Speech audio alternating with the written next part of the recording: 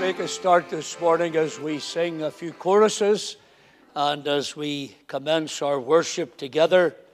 Our first chorus this morning, Worship Majesty, worship His Majesty. Unto Jesus be glory, honor, and praise.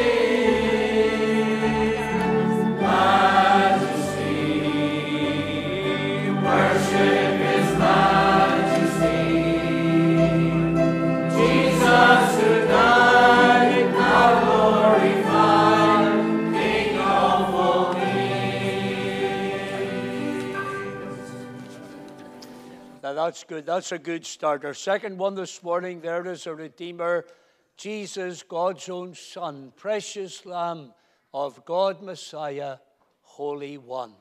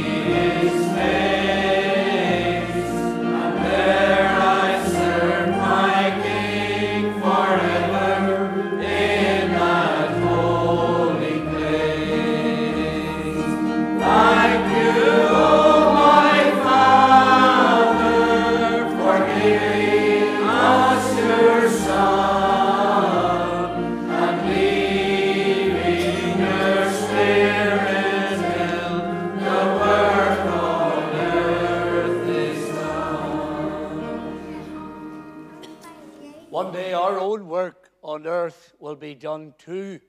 And this hymn reminds us we're going on to a better place. There's coming a day when no heartache shall come, no more clouds in the sky, no more tears to dim the eye.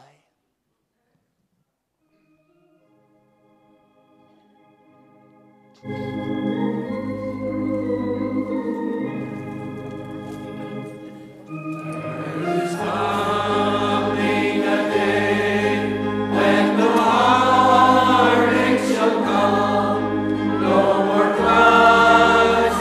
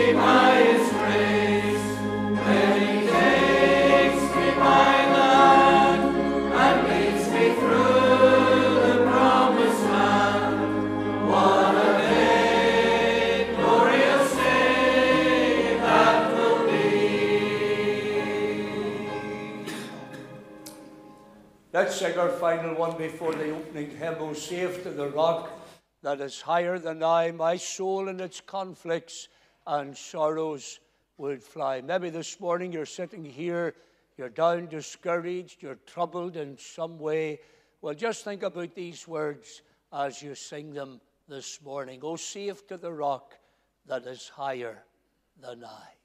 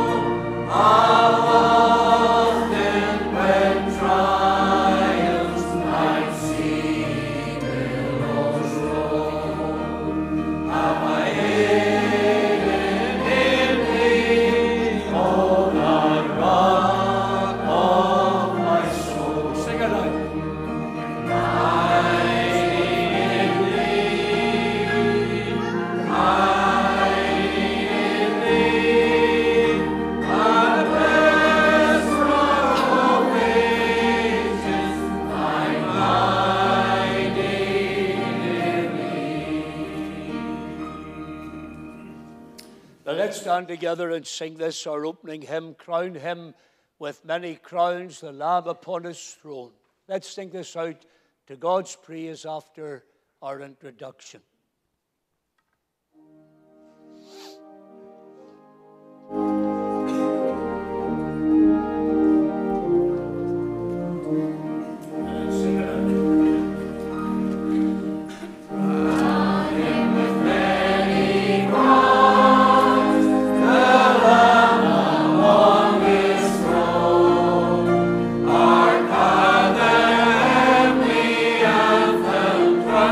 Oh, good.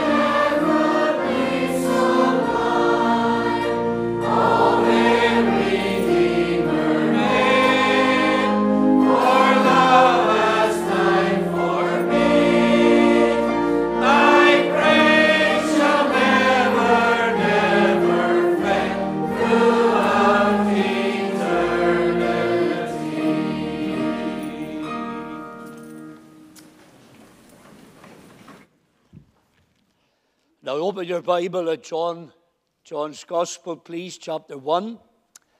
And James Bowman's going to come and read to us John 1, verse 1 to 13. Thank you, James.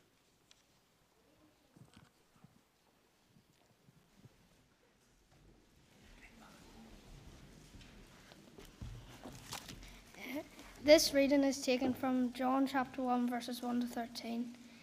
In the beginning was the Word, and the Word was with God, and the Word was God. The same was in the beginning with God.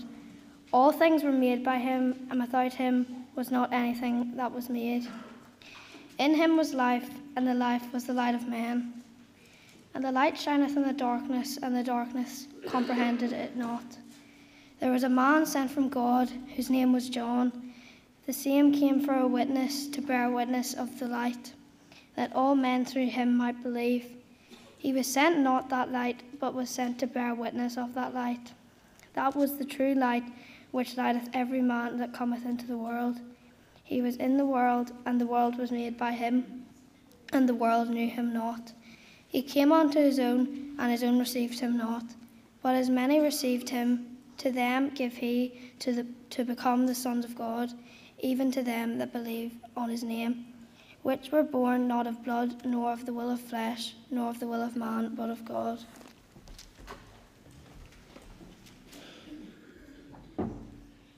Thank you so much, James. As we said, as a church, we're going to read through John's Gospel, and we're going to have a portion every week if possible, except maybe visitors here or whatever. And I want you to think about these words because these are so important. John 1, verse 1. In the beginning was the Word was with God, and the Word was God. The same was in the beginning with God. That's your homework now for next week.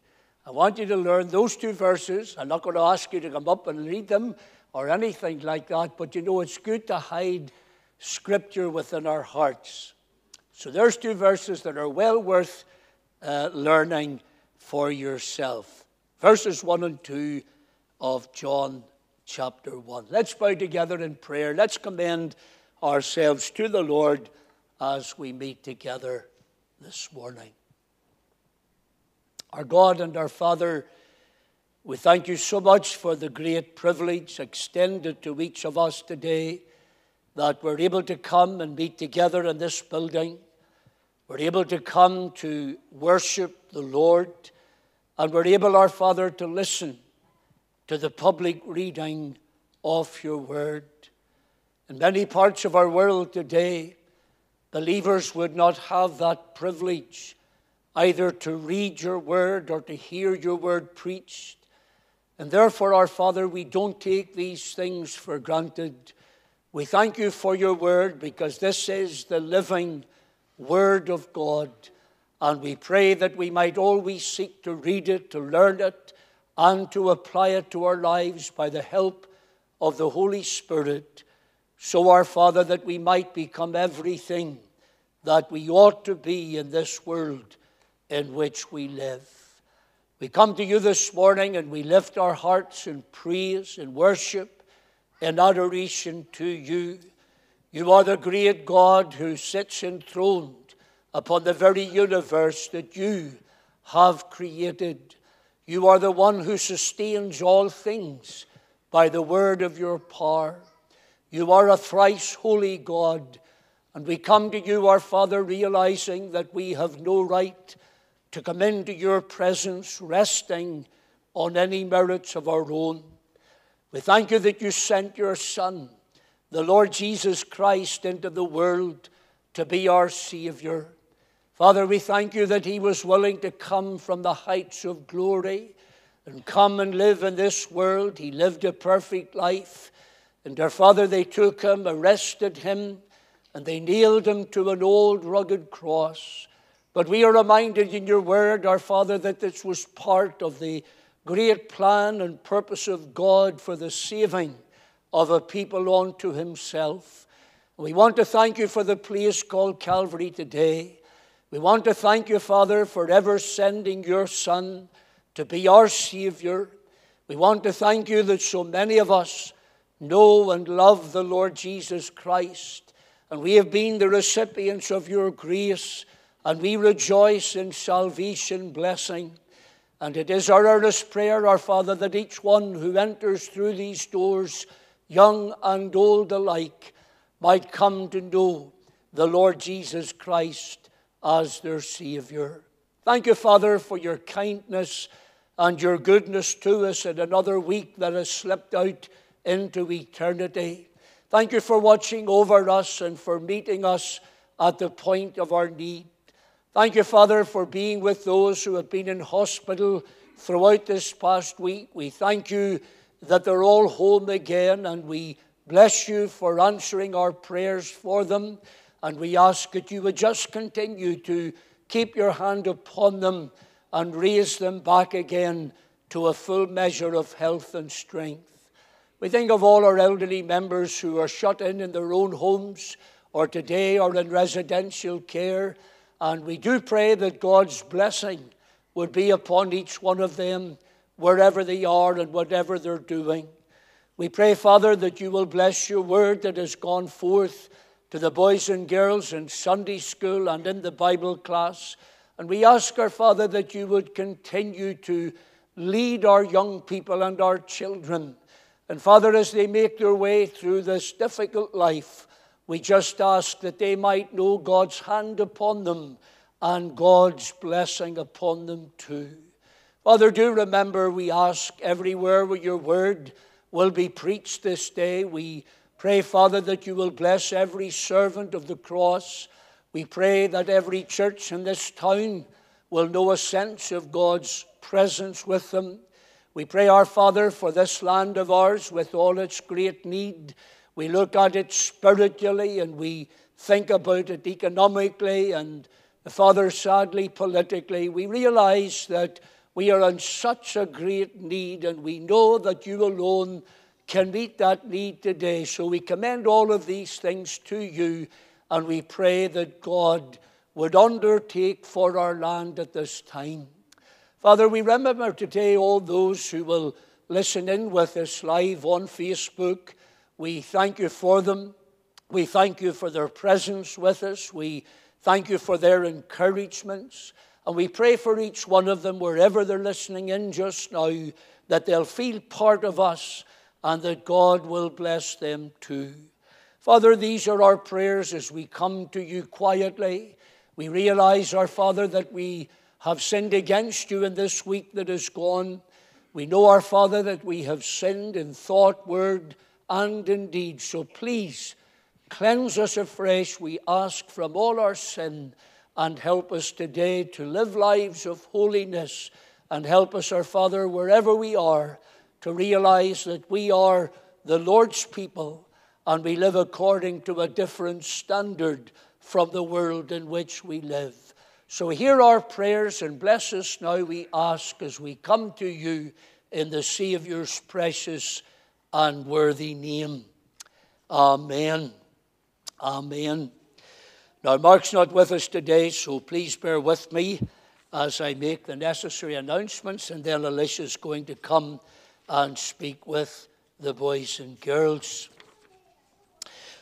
You're all very welcome as you gather with us here in the building, and those who are visiting, we thank you so much for being one of our number, and we trust that God will bless you as you meet with us today. For all those listening on live on Facebook, again, you're very welcome, and trust that God will bless you. Now, after the ministry of God's word, we meet around the Lord's table to remember the Lord Jesus Christ as he has commanded us to do. And if you're saved, walking in fellowship with the Lord, please wait as we break bread together. Johnny, Jenny Finney are in Children's Church. Caroline, Serena Fairburn, and Jasmine Carson are on Christ duty today. We meet again tonight for prayer at 5:45. Our gospel meeting is at 6:30. The singers will be Brook Quartet, and I will be preaching, God willing. There will be a praise group practice after the gospel meeting tonight, and then youth fellowship will take place from 8 o'clock through to 9:15. Tonight there will be pizza and a table quiz. Tomorrow night, Monday night, our Discipleship Explored class continues. That's at 7:45, and the subject we'll be considering tomorrow night is Obedient in Christ. Tuesday, 10:30, Parents and Toddlers. 6:45, the Good News Club. Then 8 p.m. will be the monthly ladies' meeting. The speaker on Tuesday night is Heather Saunders from Wycliffe Bible Translators, and all ladies are very welcome to that meeting. Wednesday night, 8 o'clock, Bible study and prayer meeting. We're exploring Ephesians. I'll be speaking, and you're welcome to join with us on that occasion. Friday, 12:15, that's the Friday Bible study, the sevens of the Gospel of John, and Woody Price will be taking that meeting. The Youth Club will be on Friday night, running from 7:30 to 9:30 p.m. Now, next Lord's Day, the 12th of March, commencing at 10 a.m. with Sunday school and Bible class. 11:30 will be our morning service and the breaking of bread. Ivan McCrum will be speaking to the children. Donna Atchison, Claire McKelvey will be in Children's Church next week. Diane Maidley, Yvonne McCrum, Kristen Guinness and Aaron Bell will be on creche duty. Then 5:45 our prayer meeting, preceding our gospel meeting at 6:30, and I again will be preaching at both services. Gordon Quinn will be preaching, or will be singing, God willing, next Sunday night. 8 o'clock then, the Youth Fellowship. Saturday, 24th of March at Belmont Hotel, there will be a men's breakfast from 9:30 through to about 11:30. Now, all men are welcome, and please give your name to Colin Buchanan if you intend to come and join us on that morning. So please do, any queries at all, ask Colin about that, but please plan to attend if you can. One further announcement, these pair of glasses have been found at the pathway to the side of the church. I'm not sure what side, but you'll know if they're yours. Stephen says that side. So please, if these are your glasses, I'm leaving them up here. You can come and lift them. And if they're not, then they'll go along with all the other stuff that has been found and never claimed yet. But if they are yours, please do take them with you. These are all the announcements that are made subject to the sovereign will of God. And Alicia's going to come speak with the boys and girls.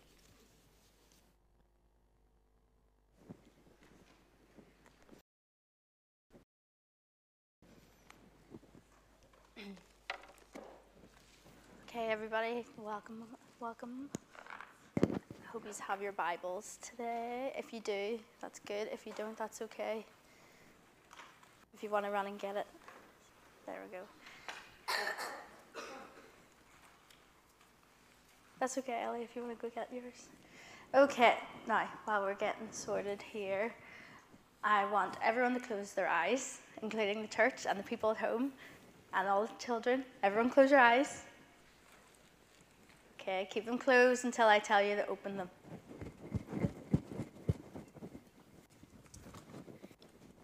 Okay, open your eyes.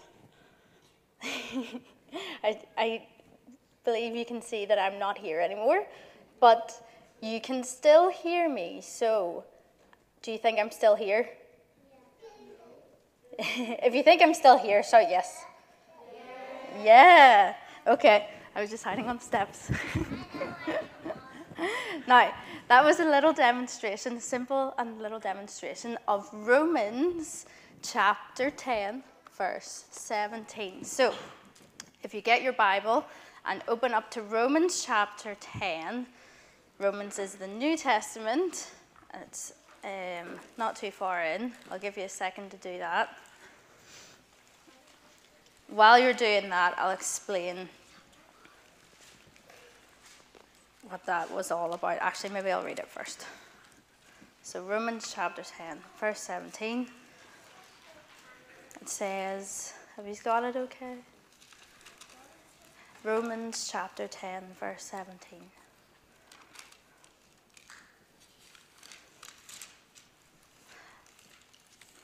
It says, so then faith cometh by hearing, and hearing by the word of God. So I went off and hid but you could still hear me, and you said that you believed that I was still here.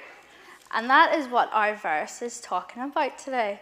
God wants us to believe in him, but it's very, very difficult to believe in something that you can't see and you can't hear. But God lets us hear him. And when I was thinking about this, I was thinking about a list of people in the Bible that God spoke to. And this starts off in the start of the Bible in Genesis with Adam and Eve. God spoke to them in the garden. Then it went to Noah. God spoke to him. He built a boat. And then it continues on to Samuel, who was young like some of you. God spoke to him and used him greatly. God spoke to David. God spoke to Jonah. He spoke to Mary. He spoke to Paul. And he spoke to many other people in the Bible. And you know all of those people believed in God. And that's what God wants us to do. He wants us to believe in him, but he wants us to hear him. Now, how do we hear God? How do we hear God? Can anyone tell me? Yes, Esther? Yes, we have to listen out to him. And how does he speak to us? Yeah. Through the Bible, yeah. And where can we hear the Bible being read and taught? Yeah. Yeah, so we hear from the Bible, and we hear the Bible being read in church, and we read our Bibles during quiet time, and also Sunday school, and Good News Club, all of those different places. That's where we can go and hear the Word of God. Now, when I was putting this together, I was thinking about the game Marco Polo. Has anyone ever played it? We have one person, two people maybe. I'll explain it for anyone who doesn't know. So it's a water game. If you go to the swimming pool, you can play it with your friends. There's one person who is Marco, and they're blindfolded. And then all your friends, they are Polo. So Marco shouts out Polo, and they have to try and find the friends. And if you get caught, then you become Marco. Okay, so it might sound a bit confusing, but it reminded me of the Christian life. We are like Marco. We are blindfolded, trying to go through life, and we can't see anything. And that happens, whenever that happens, sometimes we can get lost. Sometimes we can go down the wrong path, and we don't want to do that. But what can we do? What does Marco have to do? Yeah, Marco has to shout out Polo and listen and hear. And that's when that reminded me that God was like the person who is Polo. So if we are getting lost and we're going down the wrong path, all we have to do is call out to God and try and hear him. And then whenever we do hear God, we can follow him and we don't get lost. We are found and we go down the right path. Now, whenever you play the game, the people who are Polo are trying not to get caught. They're trying to run away. But God isn't like that. God takes us by the hand, and he wants to lead us, and he wants to guide us. And it says in Matthew chapter 7, verse 7, "Ask, and it shall be given. Seek, and ye shall find. Knock, and it shall be opened unto you." And in the middle of that verse there it says, "Seek, and ye shall find." God wants us to look for him. Has anyone ever gone to the shop or the park with your parents or grown up? Yeah. Usually you walk with them, sometimes holding their hand, especially in the shop. And sometimes you let go of their hand because you might see the toy aisle, so you run down the toy aisle and then you get lost. Now, what do you do if you get lost? Well, you can pray. You can say, "We pray to help you find your parents." Yeah. Yeah. So you might shout out. You might shout at that. And you might shout out your parents or you're grown up, and you might say, "I'm lost. Help me. Come find me." And that's what God wants us to do. He wants us to call out to him. So just remember, even though you can't see God, you can still hear him. But to hear him, you have to call out to him. And you also need to listen. And how do we listen? Where do we hear What's the tool that God has given us? Yes, Ellie. The Bible. Okay. Thank you so much for listening. You guys, everyone's going to sing. My God is so big. So if everyone wants to stand whenever the music starts.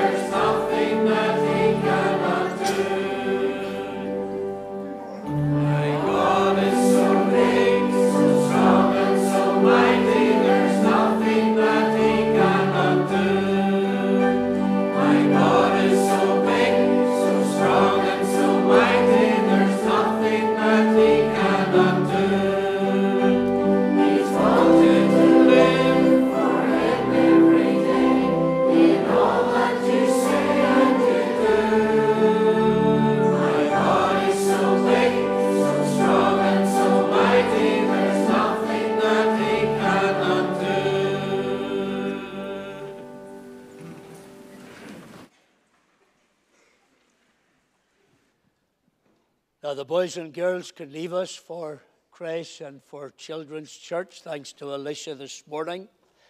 Let's just take a moment quietly and pray together as we come to read God's word. We've been reminded this is how God speaks to us. So let's just read. Before we read, let's pray. Father, thank you that you do speak to us through your word. Forgive us when we neglect your word. Forgive us when we don't read it as often as we should. Forgive us, our Father, when we don't apply it the way we should.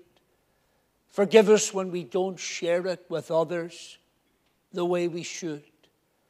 Your word is such an important book. It's the living word of the living God. And we are so thankful that we have it in our own possession. May it be a book that our children and young people will build their lives upon in all the days that you spare them to journey through this life. Father, we come to your word just now to read it together, to meditate upon it. And we ask simply for the help of God, the Holy Spirit, so that we might hear aright, preach aright, and apply aright the truth of your word. Hear us, we pray, in Jesus' name. Amen.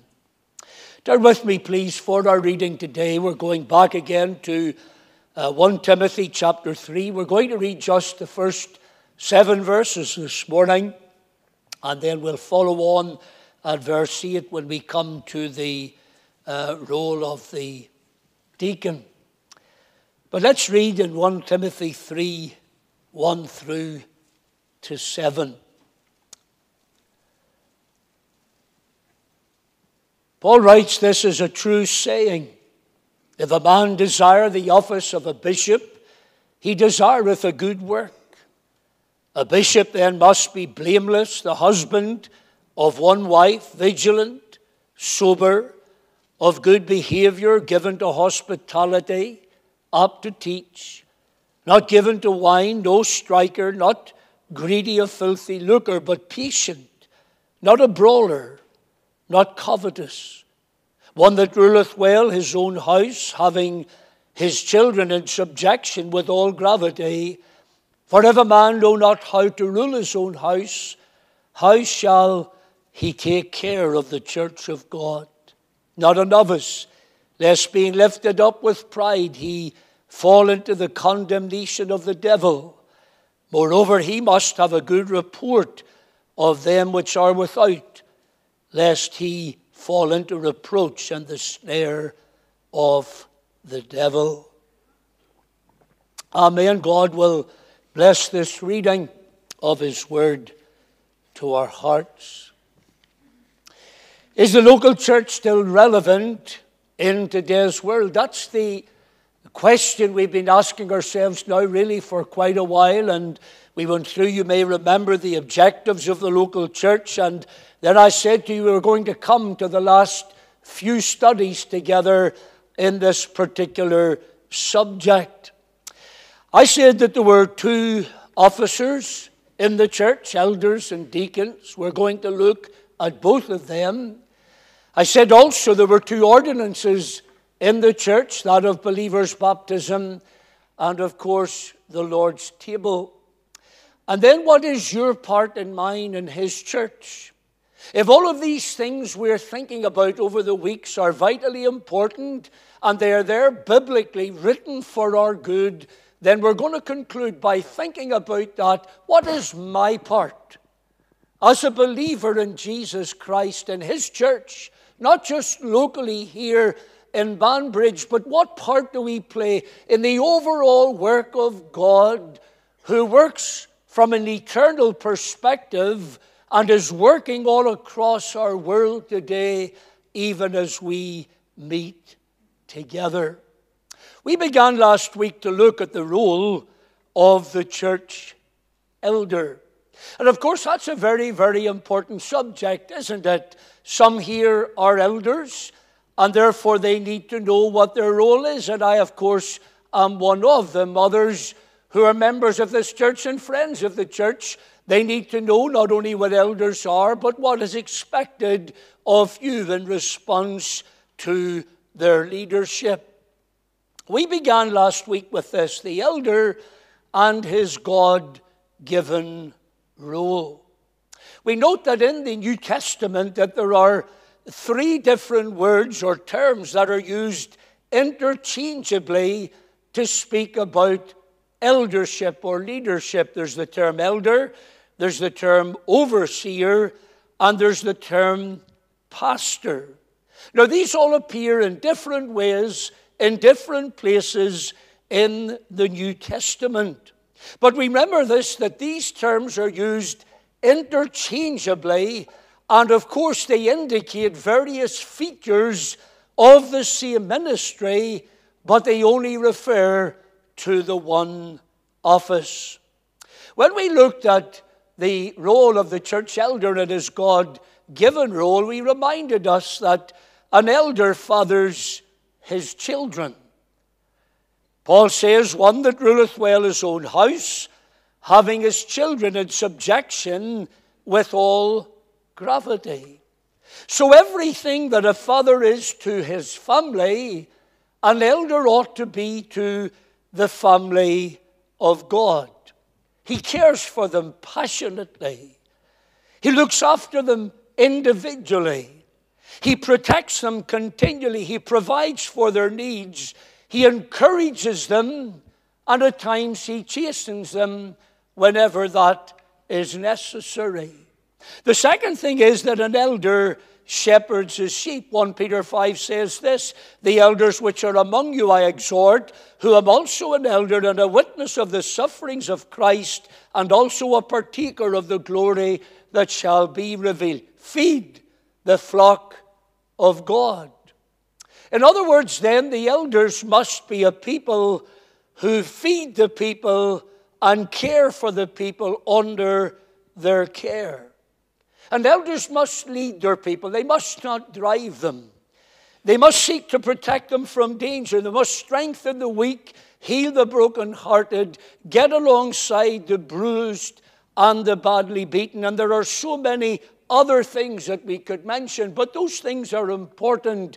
I know from an elder's point of view, trying to deal with those issues can be painful, and sometimes they are very time-consuming, but they are important to the role of the elder. And the third thing, an elder rules in the church.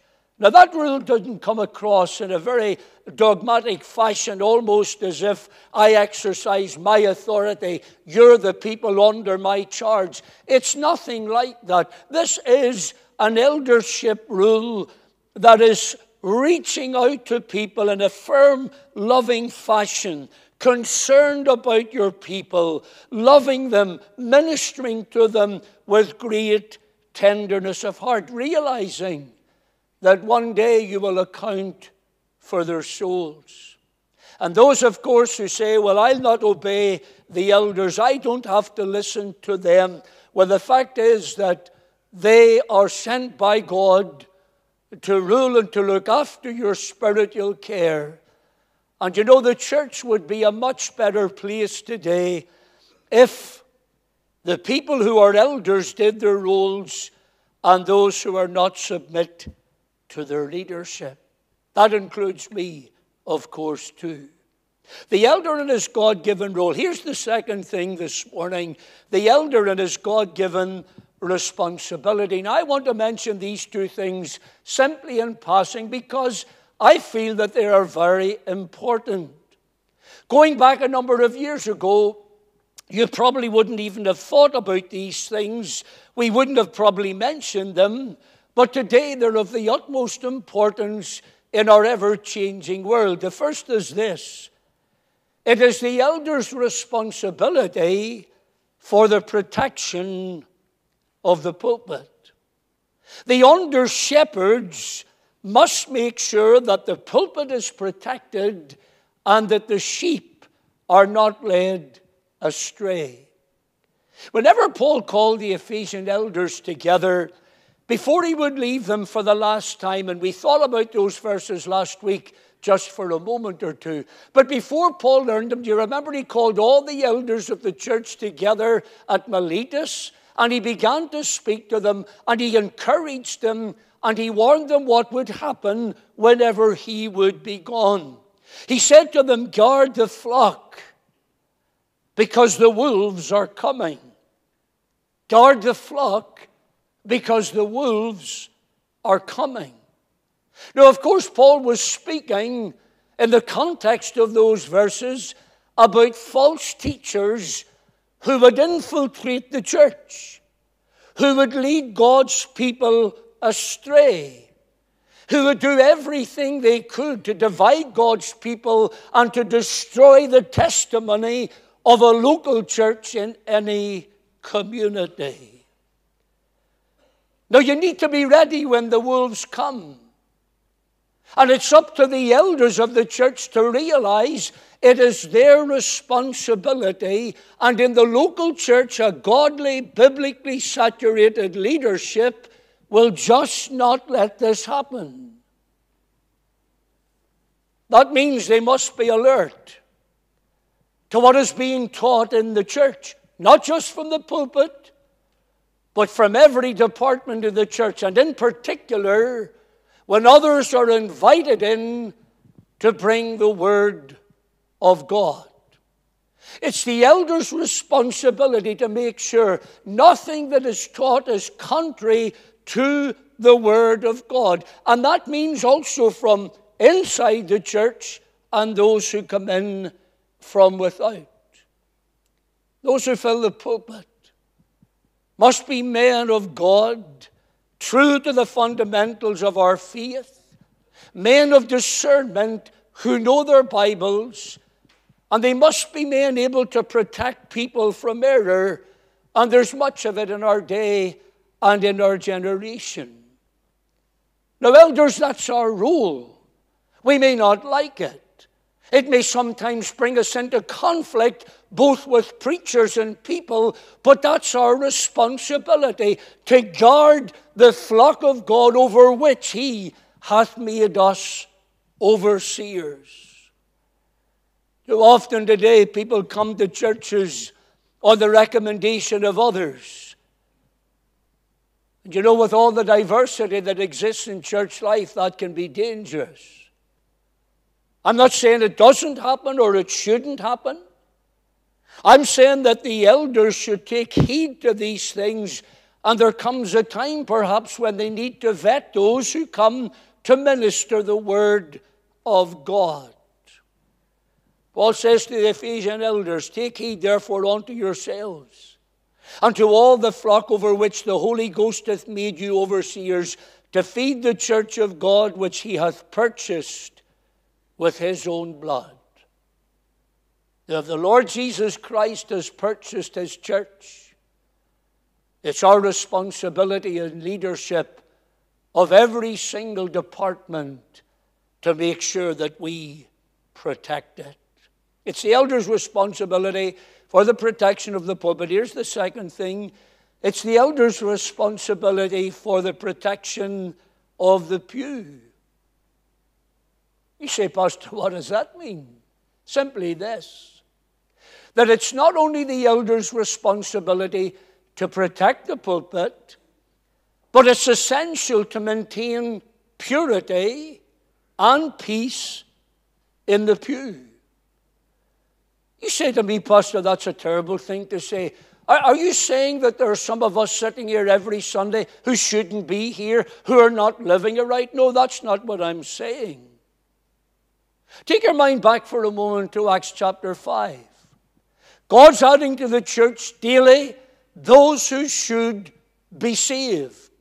The name of Christ, the risen Lord, is being glorified. They're being saved not in their 2s and 3s or 10s or 20s. Sometimes they're being saved in their thousands. The church is a witness to the outside world. And then you come to all that's happening beforehand and step forward Ananias and Sapphira. And Ananias lied. He was struck down. Sapphira comes in after him, same thing. Do you say to me today, Pastor, that's a very harsh thing? But you must remember, going back to those days, that God did everything to maintain purity within the church. That includes me. That includes me. Perhaps more so than anybody else. If I come out to you unprepared, living an ungodly life, in places where I should never be, watching what I should never see, doing things that I should never do, what good will that be for your soul? None.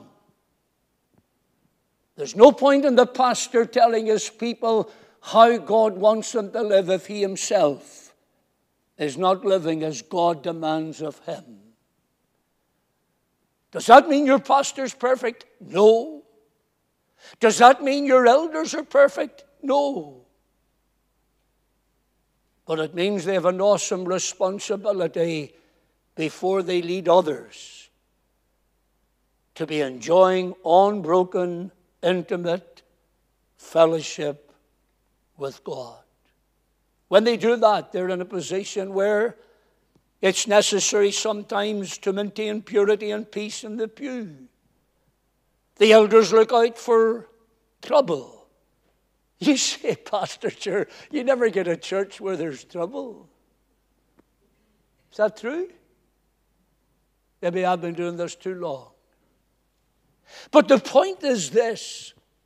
Sometimes there is trouble in a local church. And for elders who see it, not to deal with it, that's like washing your hands of the issue. That's like being Pontius Pilate whenever they brought the Lord Jesus and he knew this man has done nothing amiss.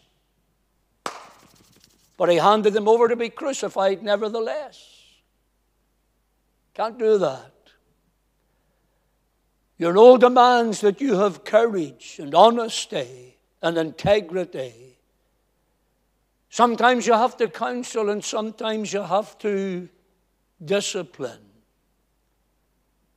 That's the elder's role.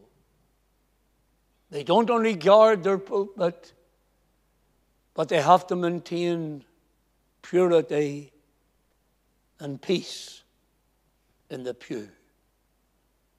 The elder in his God-given role, the elder in his God-given responsibility. Here's the third thing, and I'm going to go through this with just a few sentences in every content.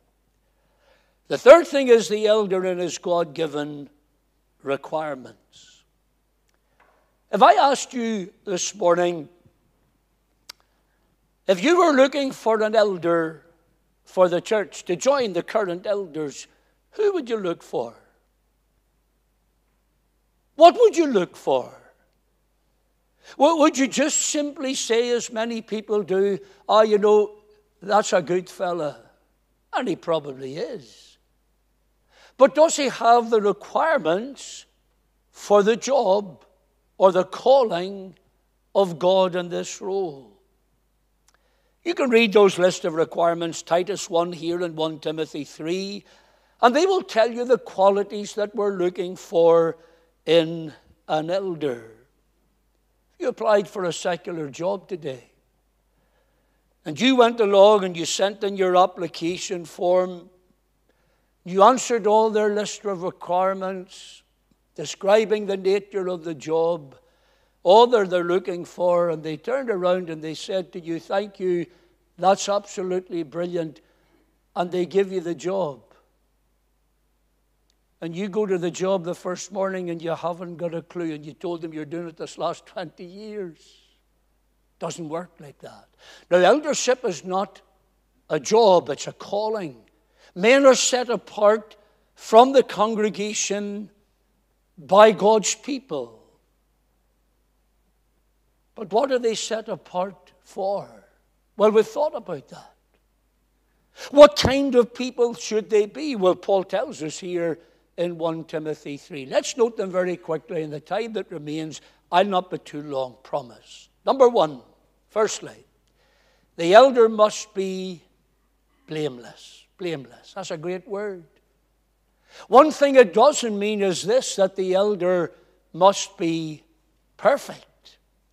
It means that the elder must be living in such a way that no charge can be brought against him, either from within the church or from without in the community.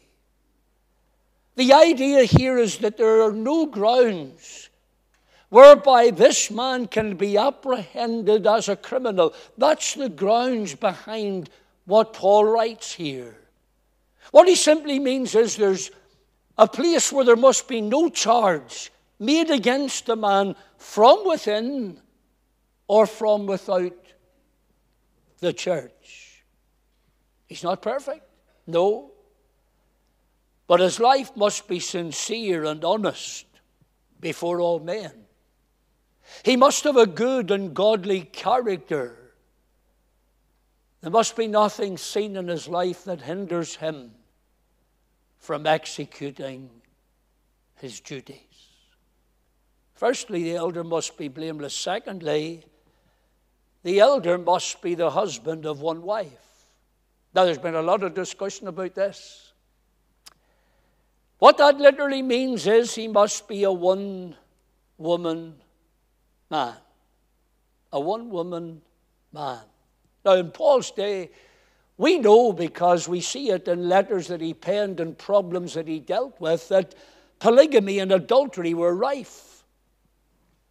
And Paul is saying that the elder must be different from others. His lifestyle must be different from the standards of the world. He's a one-woman man. Doesn't Paul deal with this whenever he speaks about marriage in Ephesians 5?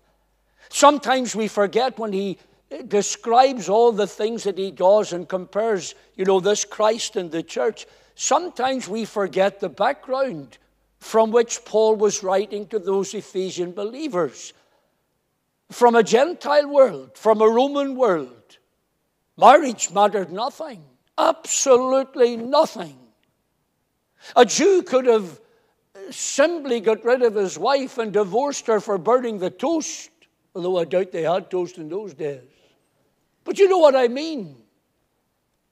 It mattered nothing. Well, Paul says, listen, if you're going to be an elder in the church, you must be a one-woman man. You must live in such a way that nobody, bar nobody, can question his purity of life. He must make sure that no one can question his faithfulness to his wife. That is, if he's married. Now, people disagree on this. Personally, I don't think that Paul's demanding here that every elder must be married. He's assuming that they are, but I don't believe they need to be. But what he is saying is that every elder must have a good, sanctified conduct, single-minded in his devotions toward his wife. You see, if the elder's not married, he shouldn't be a flirtatious man. You know what I mean about that. In my day, it was called a woman's man. He should conduct himself carefully, with purity, in all his associations with the opposite sex. So to my mind, the issue's not here the elder's marital status. The issue is his moral and sexual purity. Thirdly, the elder must be vigilant, sober, and of good behavior. That follows on naturally, of course, because the elder must be temperate, orderly, and sober. It doesn't mean that he has to be dreary. It doesn't mean that he has to run around the church with a face like a wet blanket, letting people know how spiritual he seems to be. It's not about that. It's not about the outside, it's about the inside. He's to be well balanced. He's to be alert. He's not to be easily swayed by opinion. He's to be self-controlled, reasonable, able to keep his head when everybody else is losing theirs, forceful and yet gracious, and have a dignity of life that speaks well of his office. Many of you will know years ago, before I was ever saved, the love of my life was pipe bands. 3 nights a week, I was out at the band. I went anywhere and did, all over the world. I loved it. It was my life. But you know, when I played in the pipe band in those days in contests, my brother, who also left because he became a Christian, would have been going into the arena to perform after practicing for months. And just as we stopped on the line before we moved forward to play, my brother would look across and he would just say, "Right, men, rid of all nerves, be cool, calm, and calculated." Never forgot that. See, that's what elders need to be. Whatever the circumstances have to be faced, they need to be cool and calm, calculated. And that's not always easy. For sometimes there are many difficult situations to have to deal with. Fourthly, the elder must be given to hospitality. In other words, he must be ready at all times to befriend the needy, willing to put himself out for others, have a kindly disposition toward others, his heart and home open to others who may need counseling, help, support. Now, I personally believe that every Christian, every single Christian, should display that kind of attitude. But it must be true of the elder. And the elder must not be cliquish. He has to treat all the people the same. Now, I know in every church, whether we like it or not, cliques develop. That's reality. They're there, they'll always be there, but elders must not be part of them. If you and I want to know if you and I are breeding that kind of environment in this church, then ask yourself the question, when was the last time I went outside my circle of friends to befriend somebody else? That's a great challenge. The elder must treat all his people the same and not lean towards certain people in the church. Fifthly, the elder must be apt to teach. There's some discussion about that too. Elders should be men of the word, able to teach and exhort others. That doesn't necessarily mean from a pulpit ministry in every case. But elders should know the Word of God well. They should be able to counsel in a one-to-one situation. They should have a good, sound knowledge of the Scriptures and able to apply the Scriptures to those they care for. And they should have a good understanding of the gospel so that one-to-one they're able to sit down and talk to people about Jesus. Sometimes we talk about the Word of God, and we should. But you see, for everyday living, for every Christian, there is no book as important as this one. It permeates every area of life. Sixthly, the elder must not be given to wine.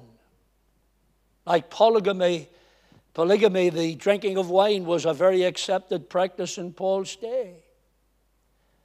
Now, whether you agree with me or not, it seems to be a very accepted practice amongst Christians today, too, who don't even stop at wine, who will drink other things. Now, I'm not going to argue with you from this text about total abstention, but I would say this. Look at what alcohol has done to our nation, to our town, to many of our families. Do you think as a Christian it's the right thing to do to be engaged in a practice like this half-heartedly? Paul says, listen, you're an elder. Have a lifestyle that's radically different from the world. By his lifestyle, he should set a good example to others. Seventhly, the elder must not be a striker or a brawler. I've been doing this a long time. I've never seen two men fighting yet in church. But here's the thing. Paul says, look, as an elder, don't be hot-headed and quick-tempered.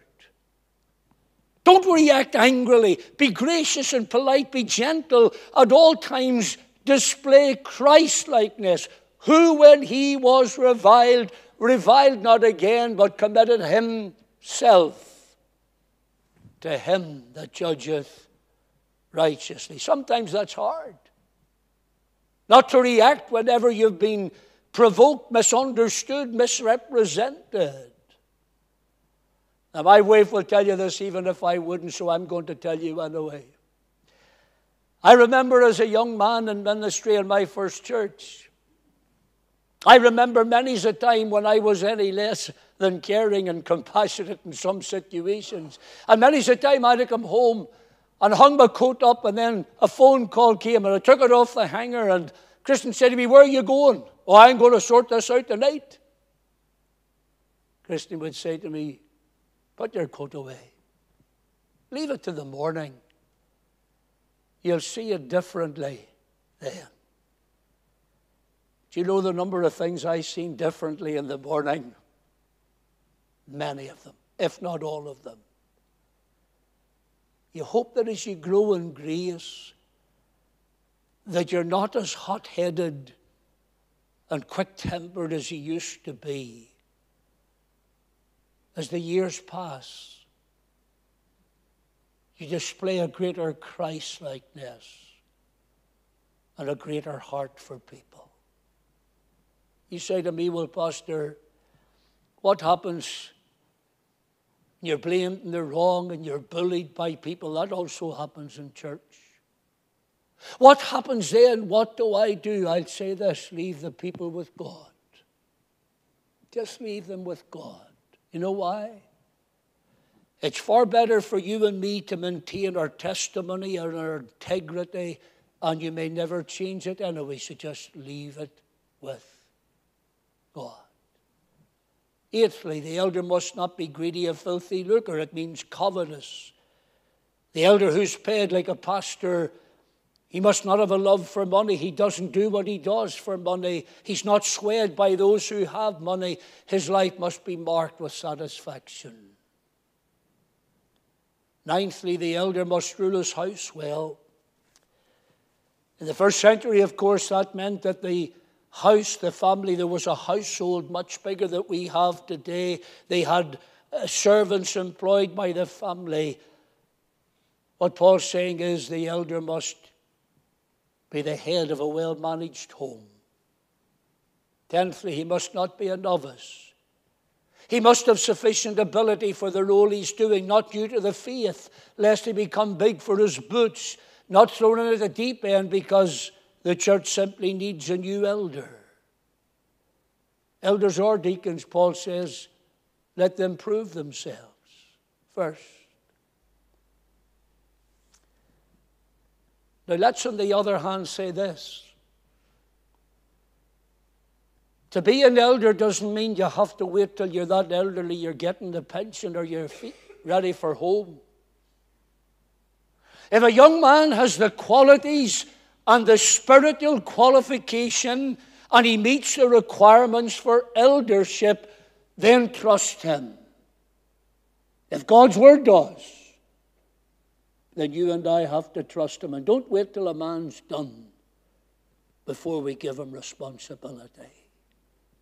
11thly, the elder must have a good report. What does that mean? He must care for his people and be with his people and live amongst them in such a way he's respected in the church. And live out in his community that he's respected in the community. Or to put it an Ulster way, he must be consistent in his home, in the church, and in his workplace. Because he's a different breed of man. People may not always agree with him, but they'll know by a standard of life there's something different about him that sets him apart from others. The role of the church elder. What an important role it is in the life of the local church. Those of us who are elders, we must honestly face up to the challenge of what we do. And enabled by God, fulfill our God-given responsibilities. Those who would desire the office of an elder, make sure you think seriously about all that is entailed and desire it for the right reasons. And those of us in this church, I say this honestly, you should be praying for the elders daily, in every meeting, for the awesome responsibility that they have under God. One day, they will account for your soul. Let's bow together for prayer.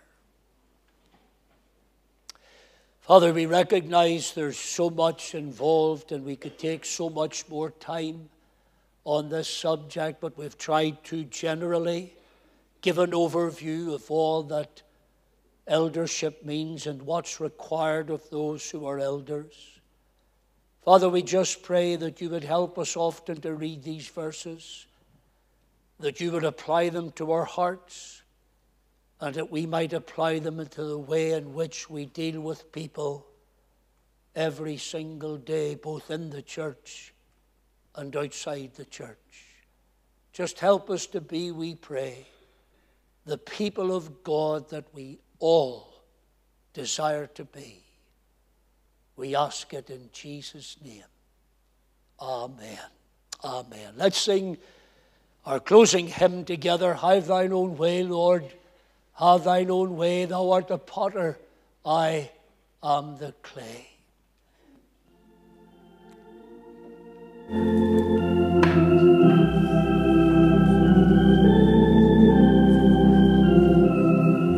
Yes, Lord, help us. Have thine own way, Lord. Have thine own way. Thou art the potter, I am the clay. Mold me and make me after thy will, while I am waiting, yielded and still.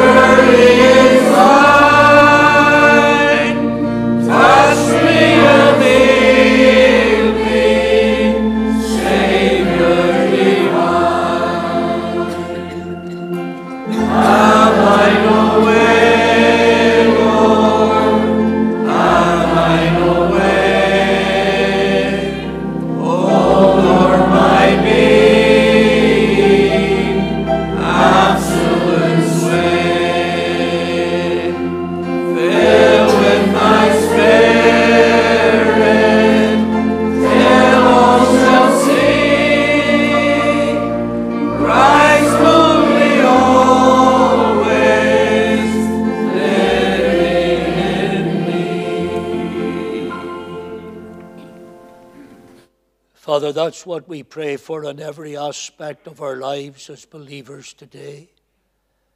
Fill with thy Spirit, Lord, until people see nothing but the beauty and the loveliness of our Lord Jesus Christ.